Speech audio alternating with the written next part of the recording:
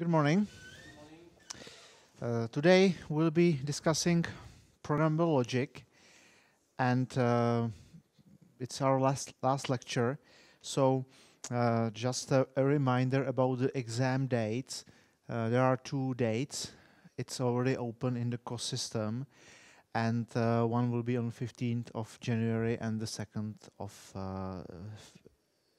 will be in 8th of February. Both exams start with the written part, and this is from 8 o'clock in room 334. It's for 1 hour, and there are 2 calculations randomly selected out of the ones available in the book or similar ones. And after this, my colleague will have to correct the results.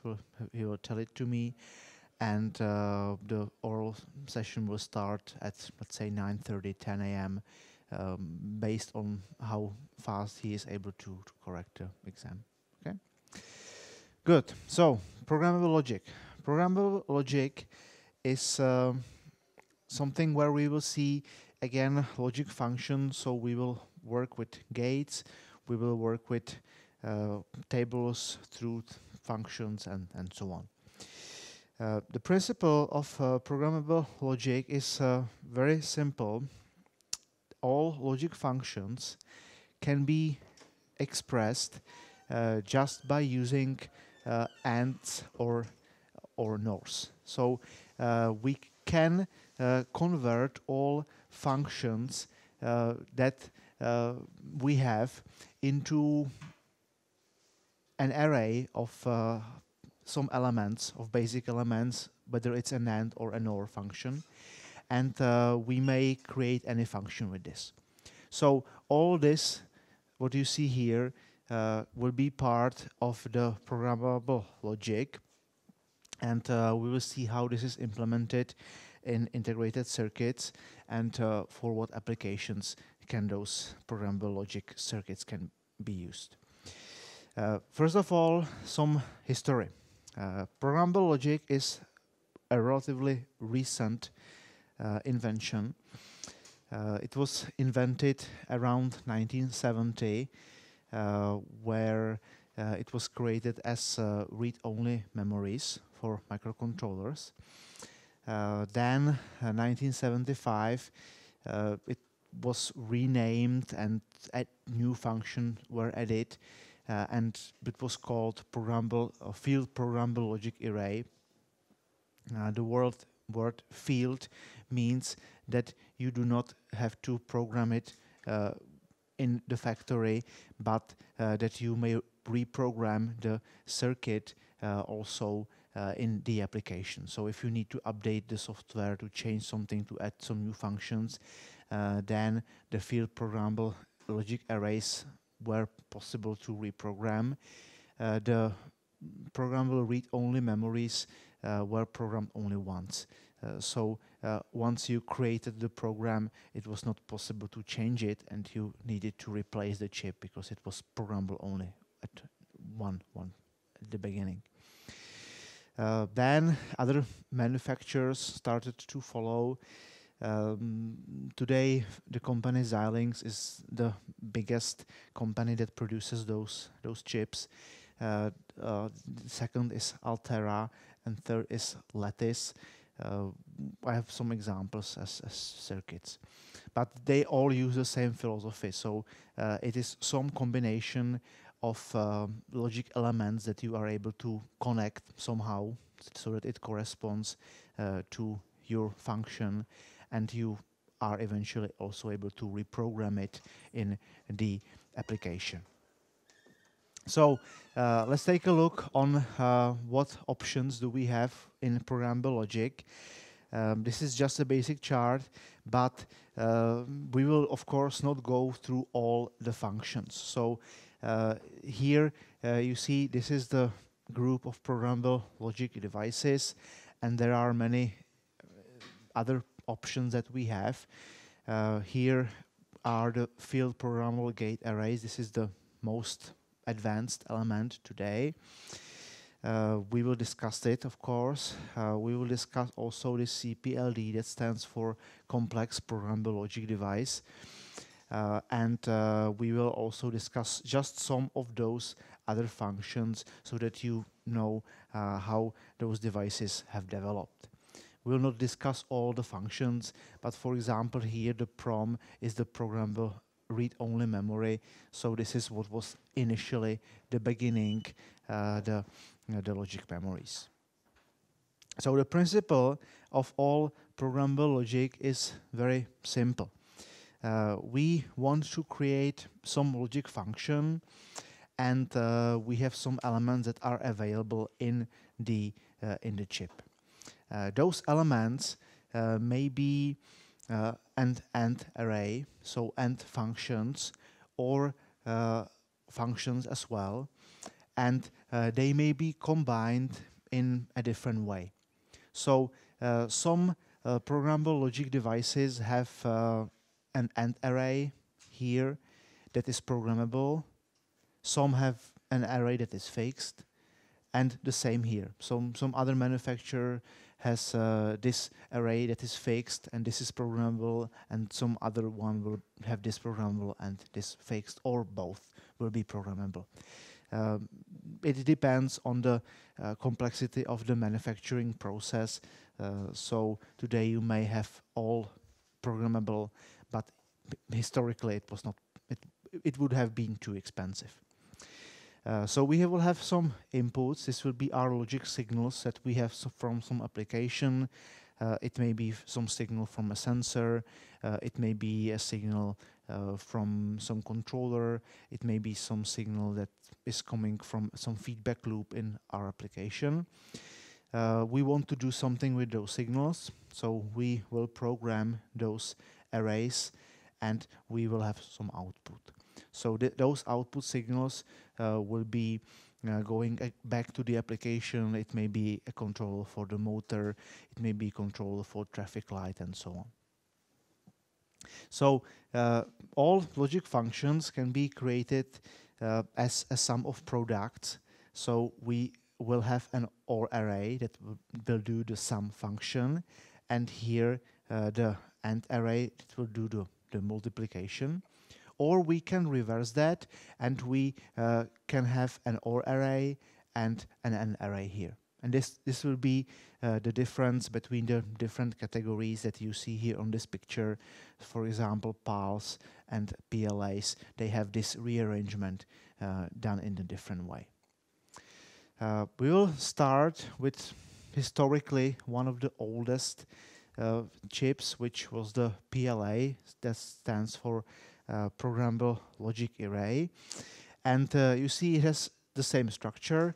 There is an AND array here and an OR array here. And in this case, both the arrays were programmable. So the advantage is that you have a very efficient architecture because you can create many functions. But the disadvantage is that you have those two programmable arrays, which at the time was difficult to manufacture, to program it, and to test it.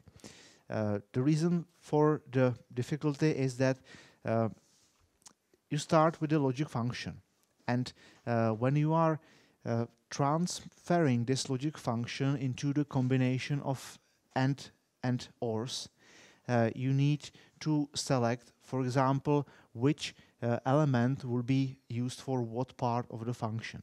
This is the task of the compiler, let's say, that you use during the programming. But there are many options. You may have the same function if you use the different gates. But then it may happen that if you want to add something, or if you want to make it more advanced, then you will not have enough space in the chip. So this optimization takes a long time. We'll have to talk about it a little bit later. So this is the structure of the PLA chip. So here you see we have the ANDs, and here we have the ORs. And this matrix is the interconnection matrix that allows you to connect different things together. So here you have inputs. So this is drawn for an example of 4 inputs, and here you have 4 outputs. And if for example you want this input to be connected to this chip, then you connect it here in this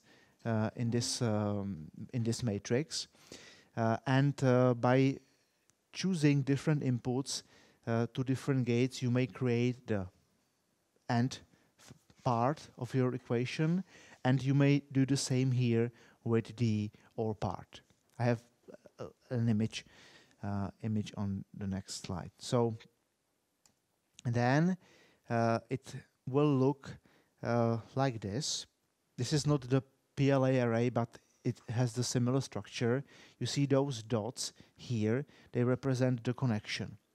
So for example, if I would use this same structure here in the PLA, and let's say I would connect this input to this AND array, there would be a dot here, and there would be a dot here.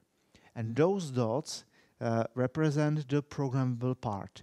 So this is an internal structure that you need to reprogram. And this is working as a transistor most often in the programmable logic. If it's not programmable, then those dots will represent permanent connections which will be created during the programming process. So this is the PLA array created in around 1975. As I already said, the disadvantage at this time was that it was difficult to manufacture because you had 2 programmable arrays and you needed a complex compiler that was required to choose the connections here and the connections here. So those chips were expensive and not useful for applications where price was the major issue. So there is a simple solution, and this simple solution is to use a read-only memory, because it is using exactly the same principle. A read-only memory is memory that you program only once, and then you can only read from it. So it is useful to store, for example, a computer program that you will never change again. It is using exactly the same principle. Here you have an AND array and you have an OR array. But now you see here this AND array is fixed and this OR array is programmable. So we can create a limited number of functions, but the advantage is that we have to program only one array over here. The other one is fixed, so this will be easier to manufacture because you just need to create this as a programmable array, but this is fixed and you create that at once during the manufacturing process. So here you see that we have a predefined connection. This is what the manufacturer has chosen, and he has chosen that, for example, input A is connected directly to those 4 gates.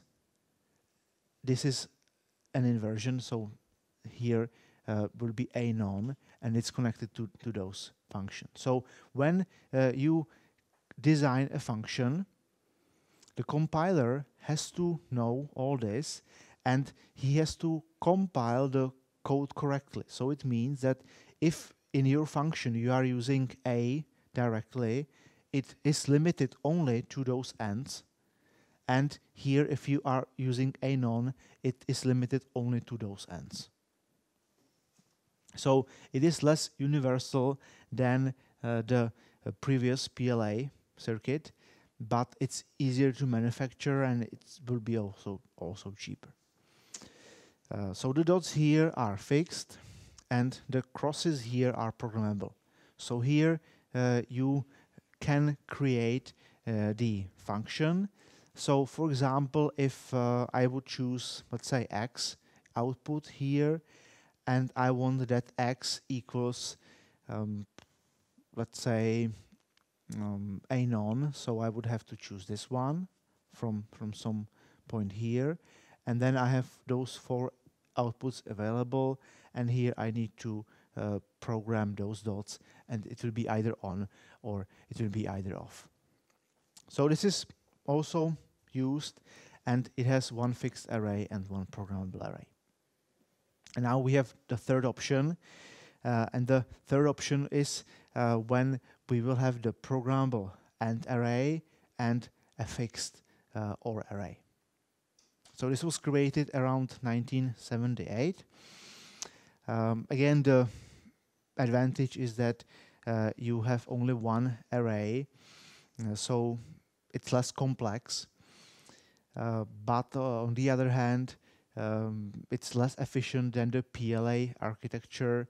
You are able to create a lower number of functions with all this. So you see that here we have the ANDs, which are programmable. The programmable part is over here. And again, by creating the connections between the inputs and between those internal buses, we connect that to the ANDs. And here you see we have a fixed OR array at the output. So, for example, those 3 ANDs are going to this OR, and I cannot connect anything from this side to this OR.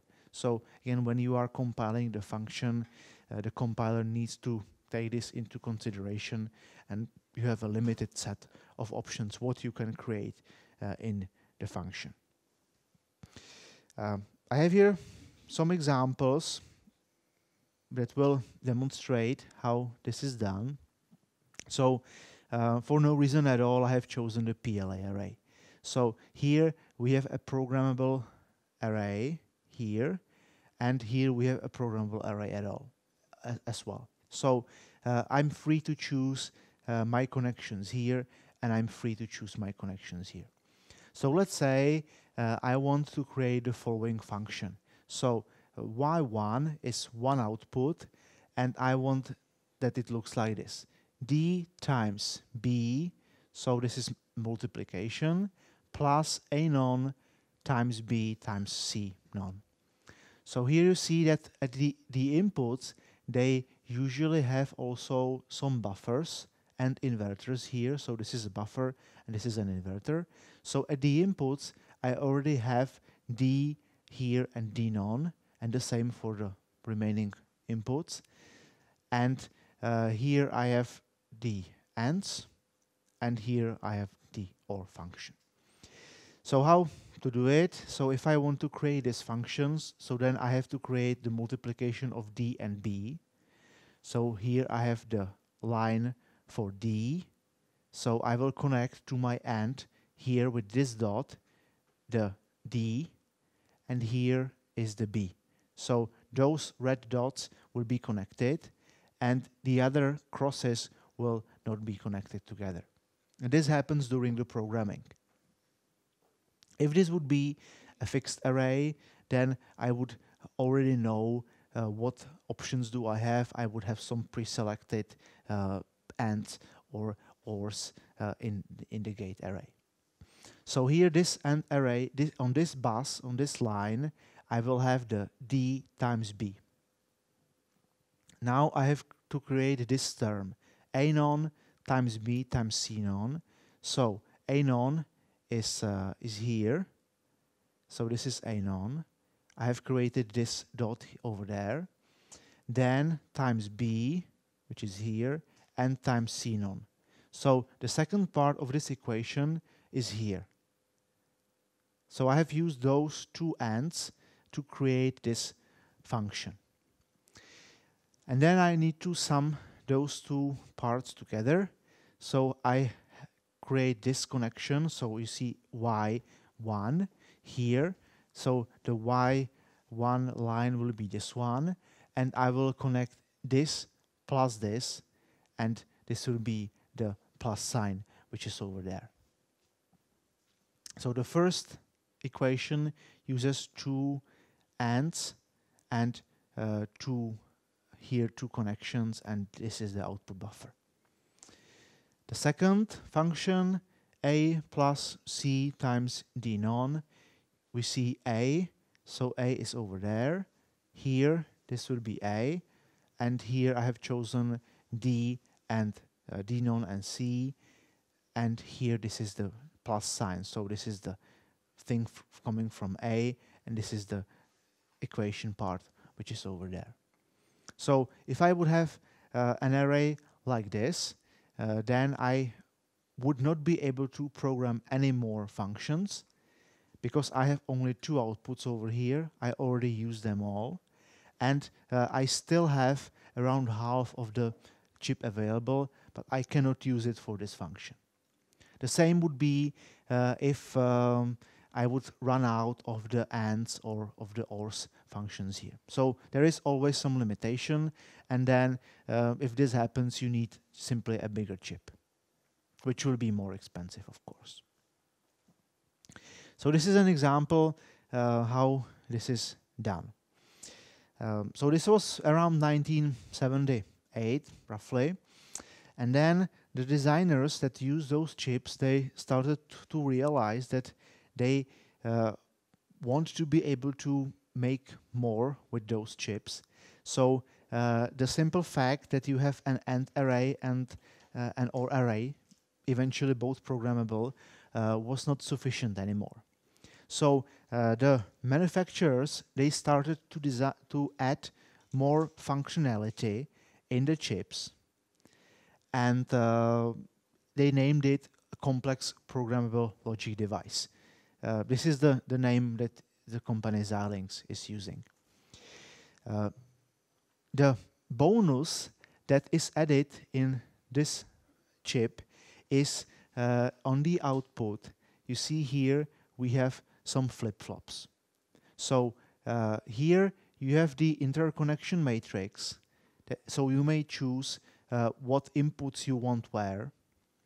Here you have the gates, so we have the AND gates and OR gates.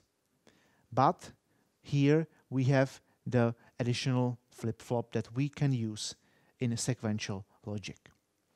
If you look on this picture here, we had ANDs and ORs, so we also may be using this as a sequential function. If I connect some output as a feedback to the input externally, I am able to create a sequential function as well.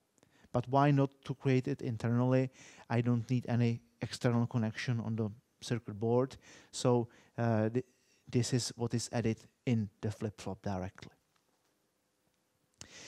You see here roughly the density, 50 to 200 gates, roughly. Today they are more complex, so you may have thousands of gates inside of those chips, but it started with this simple architecture.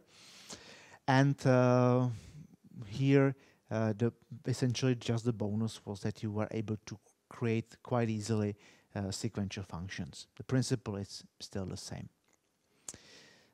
Then someone came with the idea, why not to simplify this device again. And the simplification was due to the advances in integrated circuit manufacturing and in the density of the chips. So it was possible to add more and more transistors at the same chip. So this was what happened at around 1985, and this is when the field programmable gate arrays were created. The word field means that you are able to reprogram the chip. Programmable gate array, still the same name, and it's still using the same philosophy. You have some gates, so you see here we have sometimes in the books it's called also a sea of gates. So we have gates everywhere in the chip, and here you have the interconnection matrix. So you have many inputs. You have some interconnection matrix that is inside of the chip, again, by connecting the vertical lines with the horizontal lines, you can create the connections. And you can select that this will be one part of the logic function, this will be another part of the logic function, and it will be interconnected somehow. Of course, you may find flip-flops also in the FPGAs, and you may find also some other functionality.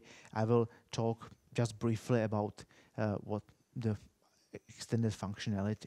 And you see now how the density has increased. Now we have over a million gates, even more, that is placed in a single chip. So it is possible to create very complex logic functions. The advantage of all those programmable circuits is that you are not limited by a microprocessor. So for example, if you have a microprocessor, it follows some program, some code. So it follows some lines in the code, and it can do only one thing at a time. So you add something, you multiply something, and then you have an algorithm that you need to follow. If you use an FPGA, for example, you may say, I want that this part of the FPGA is doing something with this part of my application. It is controlling the brakes, for example. I want that this other part of the chip is doing something else. It's checking for the buttons or controlling the radio or doing something completely different. And there is no relation between this part and between this part of the chip. So the biggest advantage of FPGAs, but also the other chip, is that you may program the functions independently. For example, if I go back to my example here, this will be one function controlling the buttons, and this will be another function controlling the light, for example. So here, this will be independent of the second function. And the advantage is that you are only limited by the speed of propagation of signal that is happening in the chip here. So you may optimize that, for example, you will use these inputs for one function, then only this part of the chip, and those will be the outputs for your application. And the signal does not need to travel from this input into that through all the interconnection matrix, do something here, and then connect back, and it will be slower. So you may optimize your application in this way.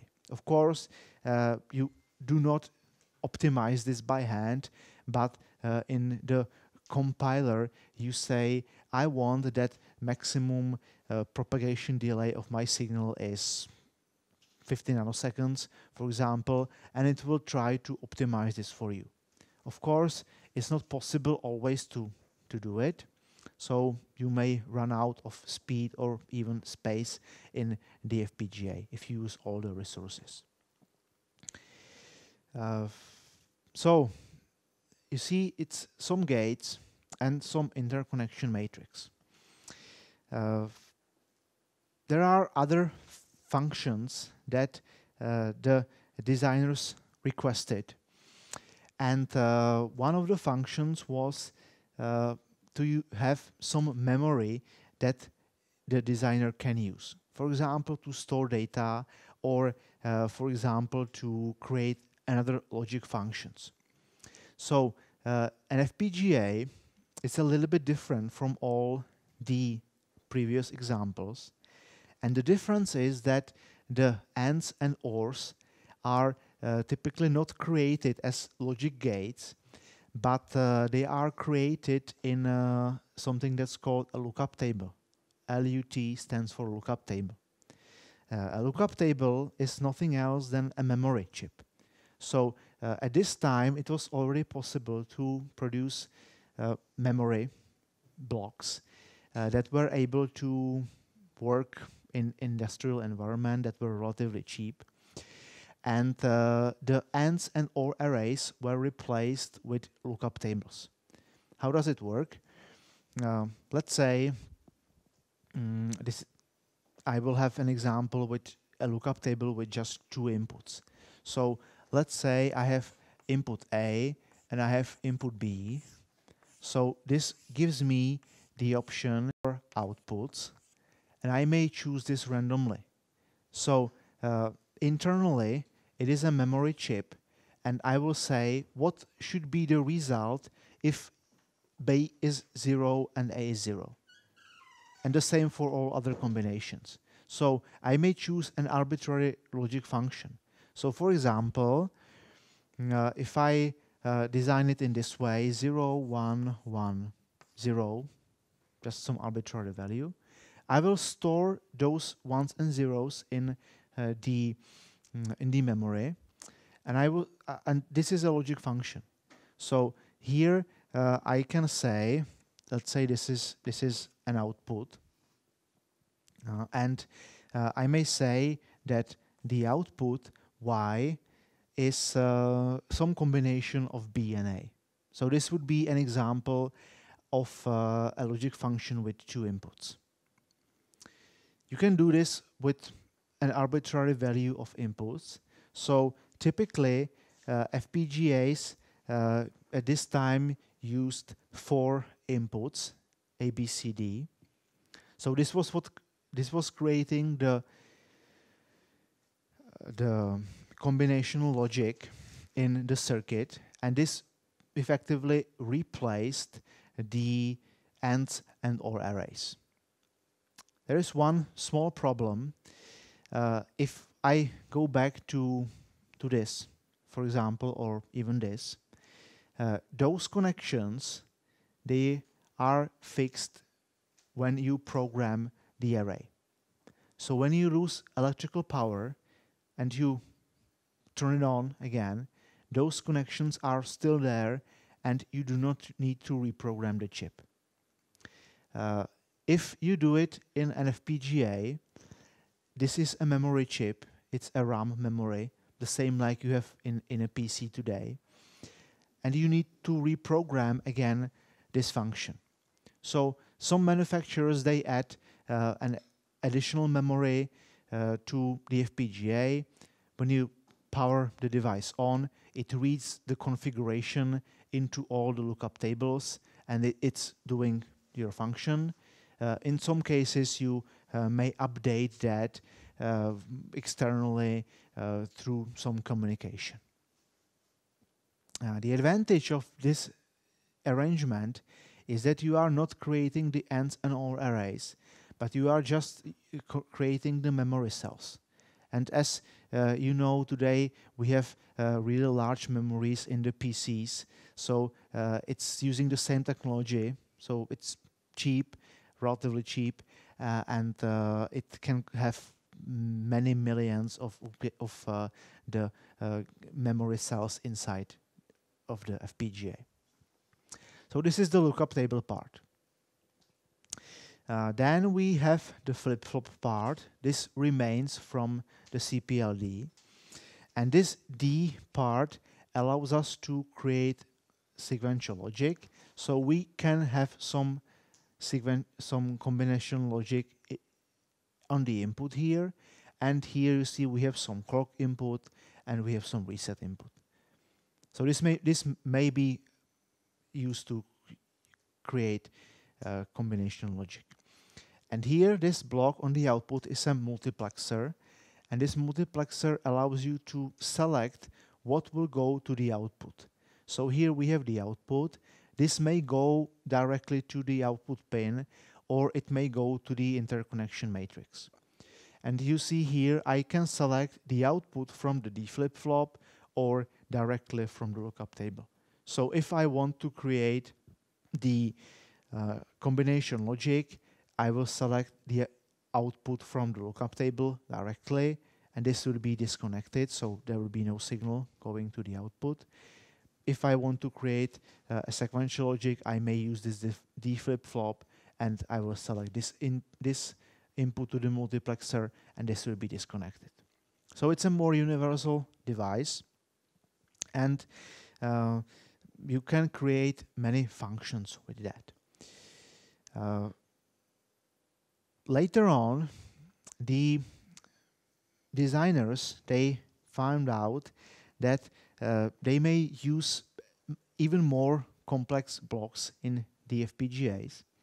So today's FPGAs, they still have the basic core structure, which is this. So lookup tables, D flip-flops, multiplexers. They still have some interconnection matrix, but they have more functionality.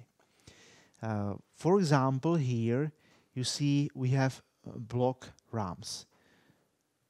So this allows you to store a relative large number of data, and you may have few, let's say, few megabytes maybe. And this allows you to store something that you need to process here in this blocks. So here we have the inputs and outputs. We may select what will be the functionality. So between the interconnection matrix, we have something that's called an IO block. And this IO block is there to select if this is an input or if it's an output.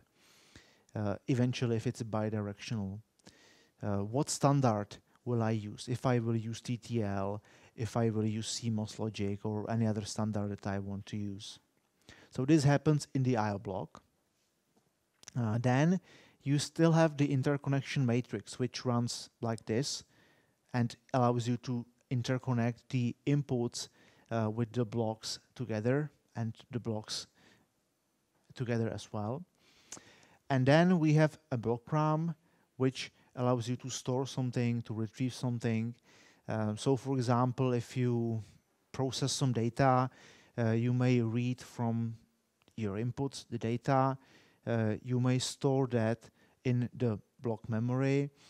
You may say, okay, this part of the FPGA will later process the data, will do something with them, will filter it, and eventually output the signal to some outputs. You see, it's typically divided into banks. The reason is that if you would have it's a universal possibility to connect this block with this block, the internal structure would be too complex. So you see here we have one bank that has its own logic blocks, block memory, and IO blocks, and it's typically not possible to interconnect different things in the banks. So here are some other blocks that we may find in really modern FPGAs. So here we have the IO blocks. The IO blocks allow us to select what standard will we follow and how should it communicate. Internally, the FPGA needs to use one standard. So this IO block will be used to translate from one standard to another one. You see here there are many options.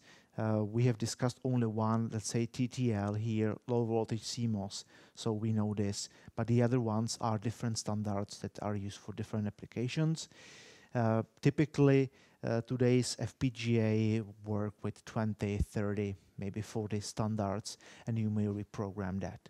So for example, you see here, we have a PCI bus on 33 megahertz running on 5 volt, the same on 3.3 volts, 3.3 volts, 66 megahertz, and so on and so on. So this is the IO block. Here is the block memory. This is the logic block. And you see here we have a special kind of memory that is available in the FPGAs. Usually, the memory block looks like this. We have some memory block over here, and you have some address bus, and then you have some data bus. So this is the data bus for data transmission, input and output bus, and this is an address bus saying where you want to write or where you want to read from. If you have a memory like this, which is typical in, say, normal devices like microprocessors, for example, you can only write or read. So if I want to store something, I will put the address on the address bus, and I will put the data on the data bus, and I will say with some write signal that this is a write operation and it will store the memory.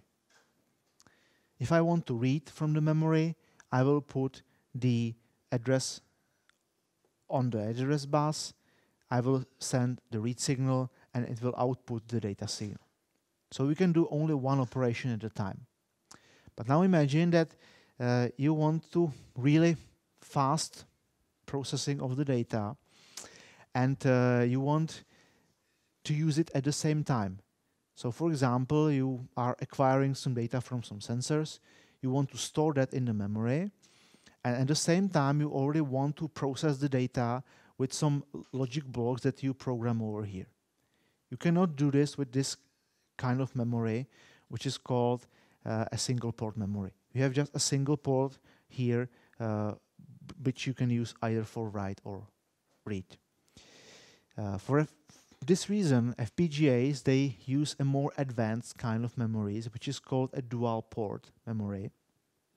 And this means that you have this address and data bus twice in the memory. So it looks like this. You have one memory, but you have two access ports. You have here and another access port, let's call it A2 and D2. So we have more data buses. And this allows you to read or write from one port and read or write from the other port.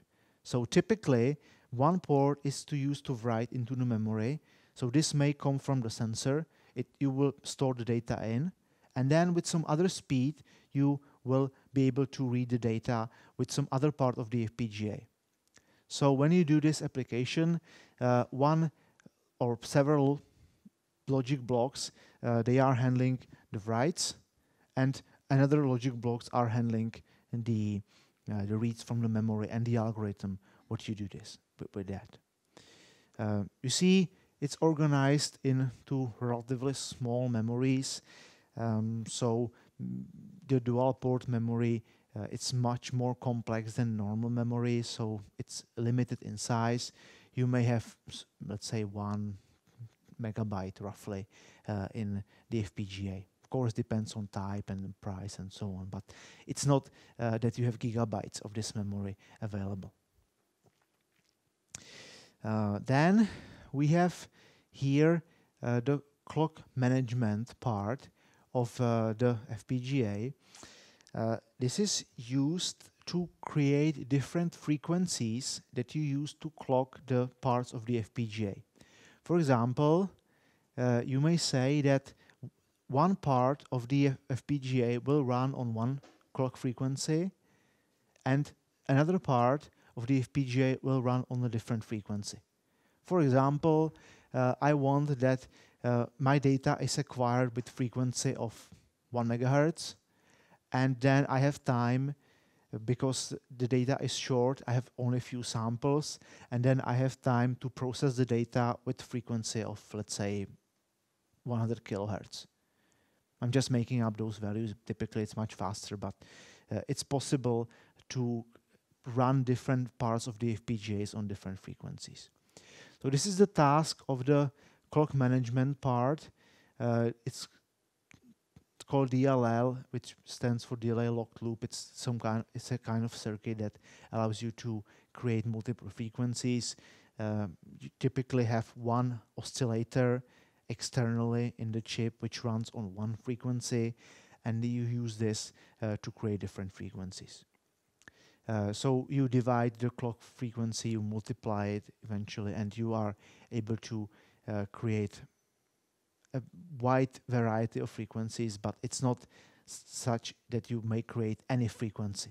You are always limited by the division and multiplication factors that you have available.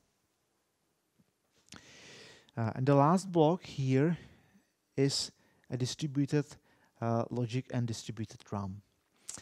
The block RAM here is used to create large storage.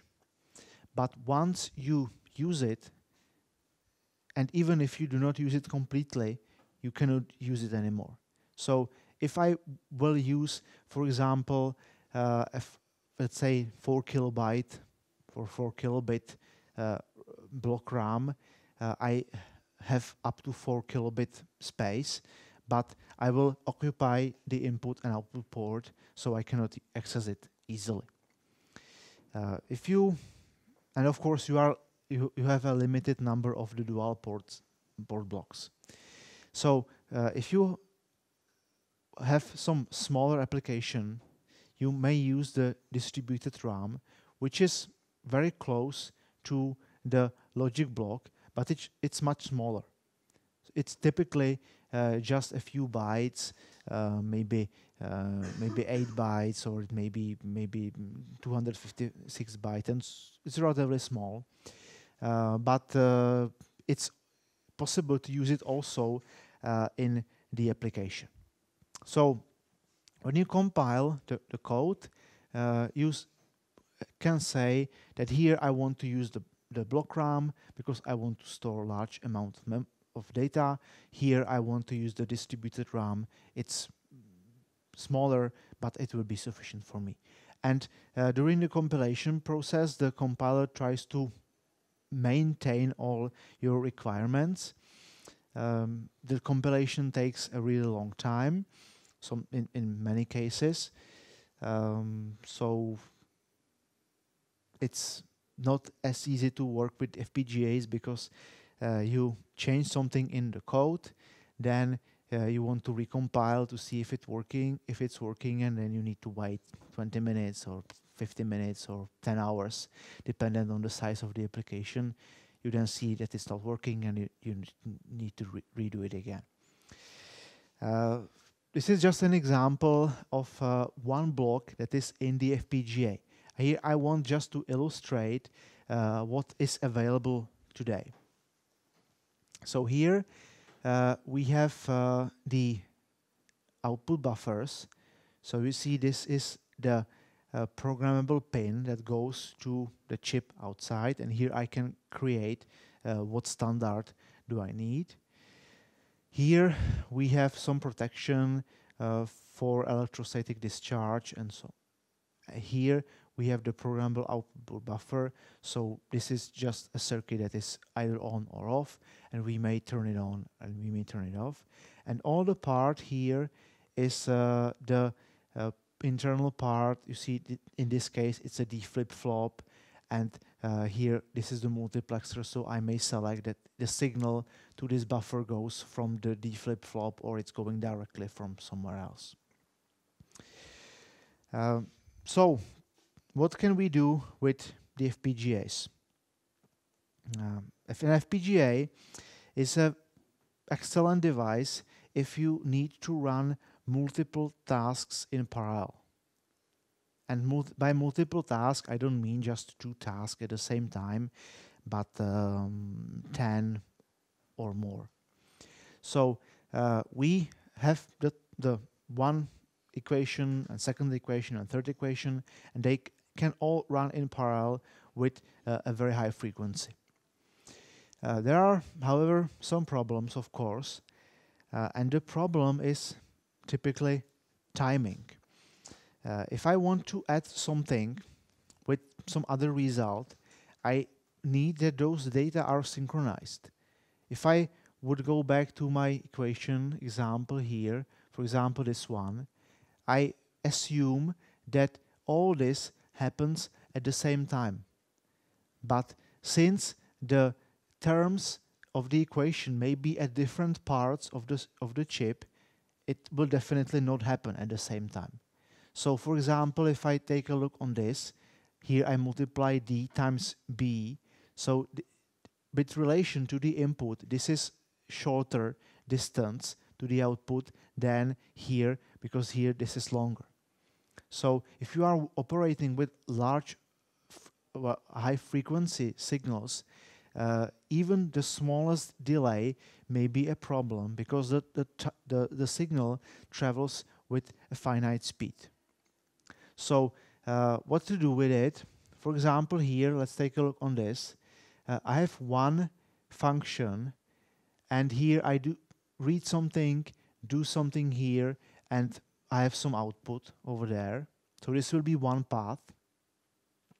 And here you have roughly the numbers, how long does it take. So it takes 1 nanosecond from the input to go to the circuit, then 6 nanoseconds to calculate the result, and then you see another 1 nanosecond here, 40 nanoseconds here, 1 nanosecond here. So in total, when I place that in one part of the chip, very close to each other, it will take 23 nanoseconds.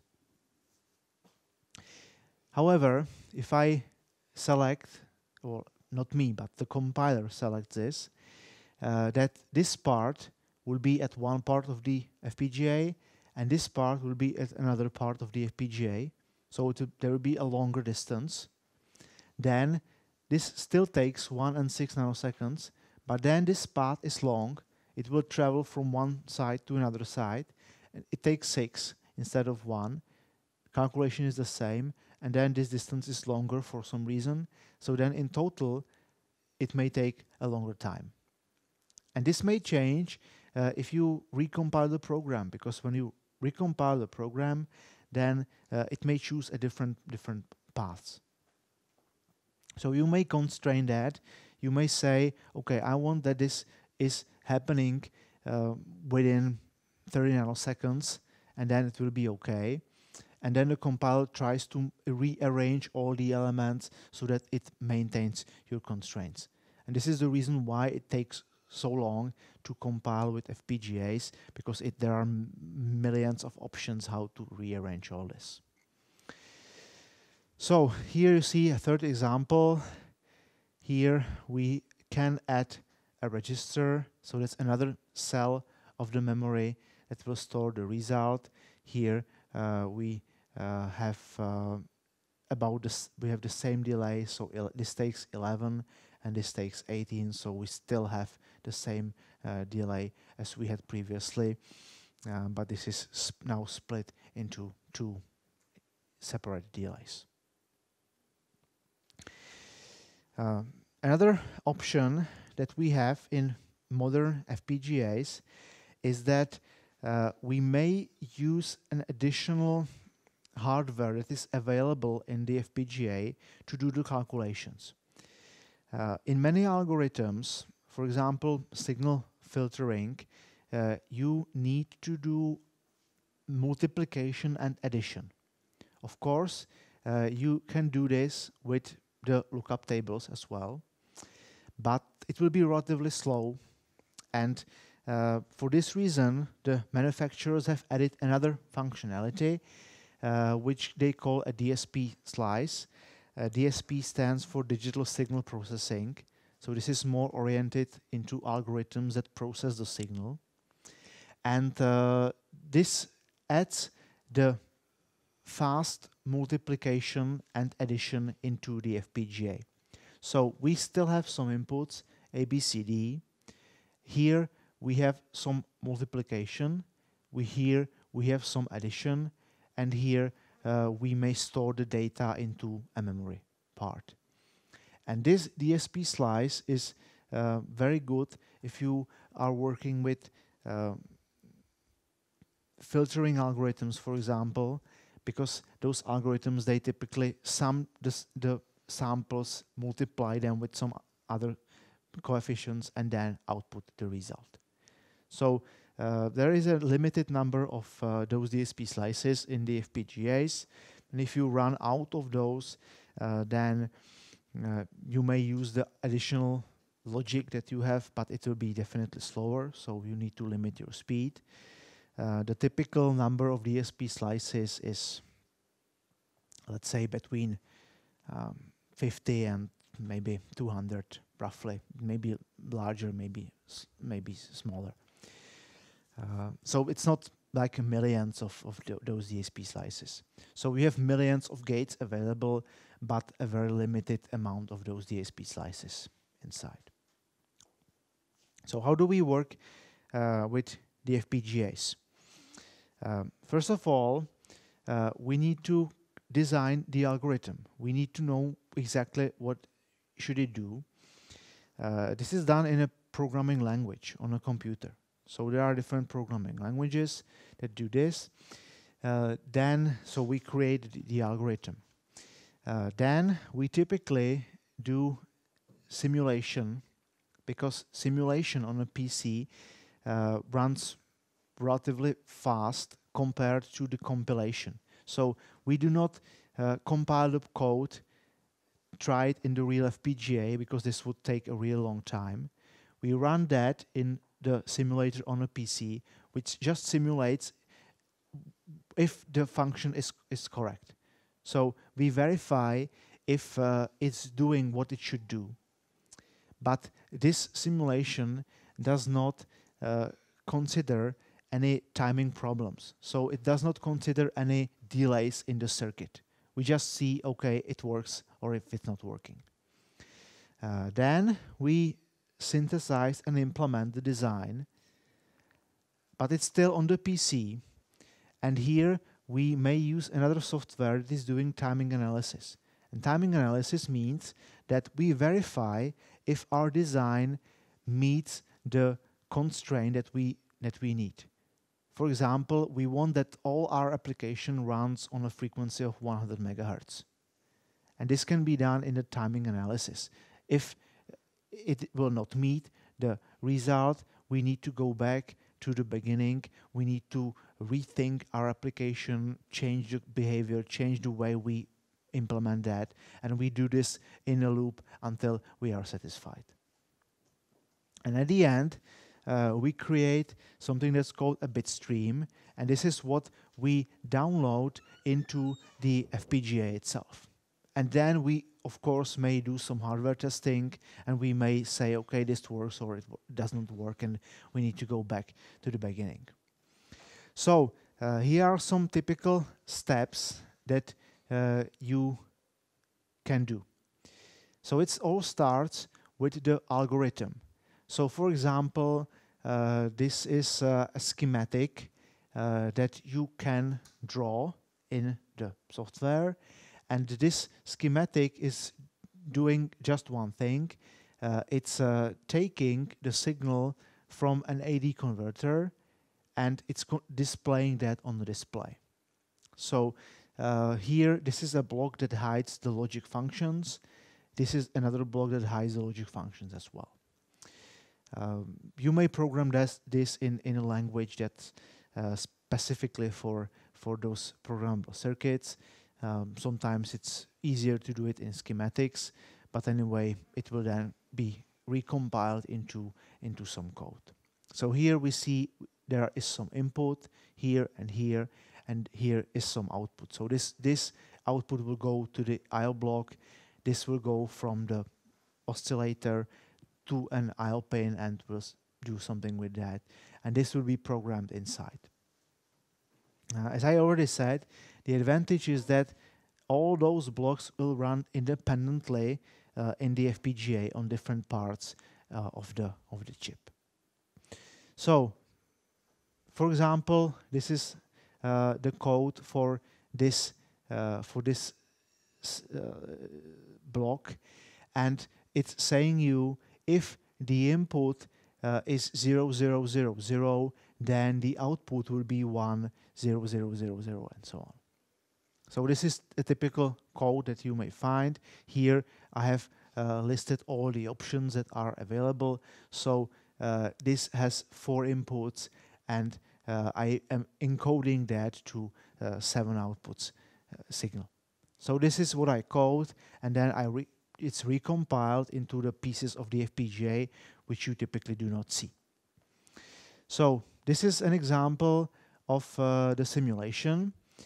So for example, here you see we have the signals, and those are the inputs, and this is the output.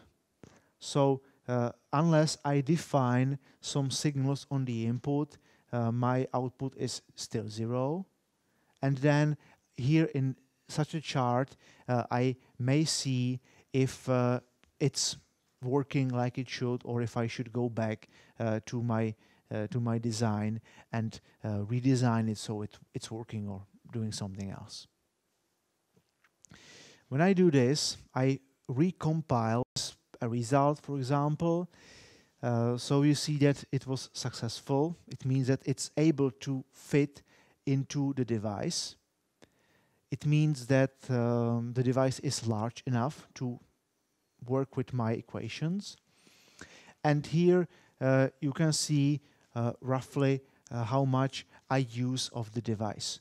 So, for example, I had a device that had 255 cells, and I used 32 of them, 32% of them.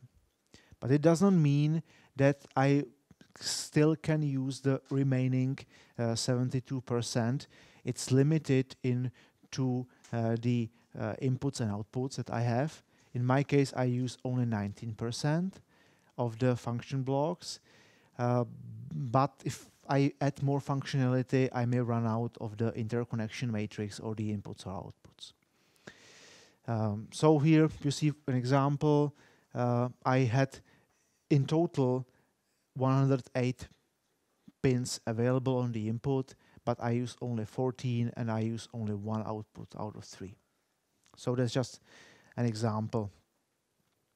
So what is today's state of FPGAs? There are very large devices that can work with very high frequencies. So this is an example like from last year, one of the largest one. Today it's even larger. So it can run on up to 900 megahertz frequency. It's very fast. It has a really large amount of pins. Even 1,000 is possible. You see a relatively small amount of memory, but this is internal memory. It's the dual block memory. Here you see I have almost 2,000 DSP slices, so I can have at least 2,000 multipliers and additioners at the same time working in parallel. And you see 1 million of the logic cells. So different manufacturers, they have different ratios. They may provide you a larger amount of logic cells, a smaller amount of DSP cells, and so on.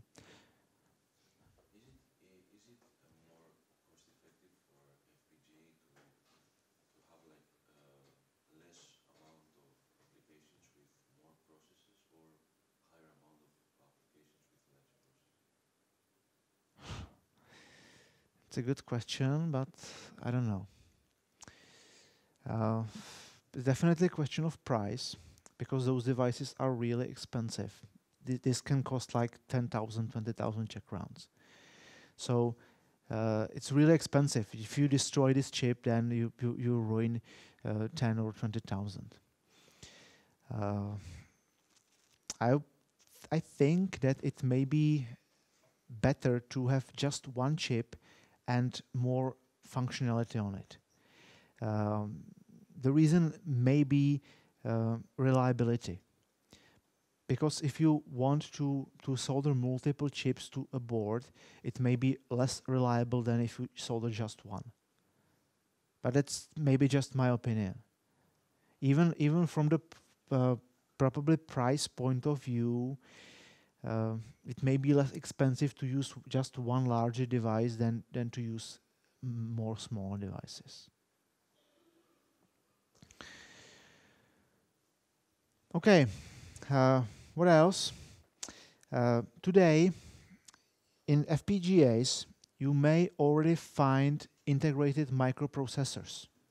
So it's like a combination of FPGA and microprocessor core. So even though you may program your microprocessor yourself in the FPGA, today the manufacturer provides you one or more cores that are already done in the FPGA. So you may have several microprocessors. They run in parallel. You may program the logic cells that will communicate with the microprocessor. And it will run all independently. So this part, for example, if these two logic blocks work with this processor and with this memory, and this part is able to run independently on the other part, which may use this logic cells, this memory, and so on. So an FPGA is a really powerful device. It is also quite expensive because of these capabilities. It's used in high-speed applications where you require parallel processing. So it's not a good idea to use it in a cell phone where you just follow the buttons that someone presses. But it's used in high-speed data acquisition systems. So I've just selected one example here. So this was a measurement system for CERN. They say they needed to acquire 120 channels, sample the data at 125 megahertz, and do something with the data. We are using FPGAs here to control electric motors here. So it has the same advantage for us. We program the algorithm, and the algorithm runs in parallel with the other devices. So, for example, we acquire data from sensors, we process them somehow, we run the control algorithm in parallel to that. We control the motor, we read the sensors, we read the control from the PC, for example. So FPGA is an excellent device if you want an algorithm that needs this parallel functionality. Otherwise, today you should use a microprocessor. And it's also excellent device for development or experimental work because you can reprogram it. If you want to produce 10,000 of your devices, then an FPGA will not be a good idea because it will be too expensive. But it may be a good idea to develop the prototype on an FPGA, to test everything, to have the application ready, and then you have the code that you can give to the manufacturer of the chip, and he may produce for you an application-specific chip that will do this, and it will be less expensive if you produce that in 10,000 quantities. So this is for development, definitely not for a high-volume application like for a car application when you manufacture a million pieces a year. Questions? No questions? Okay.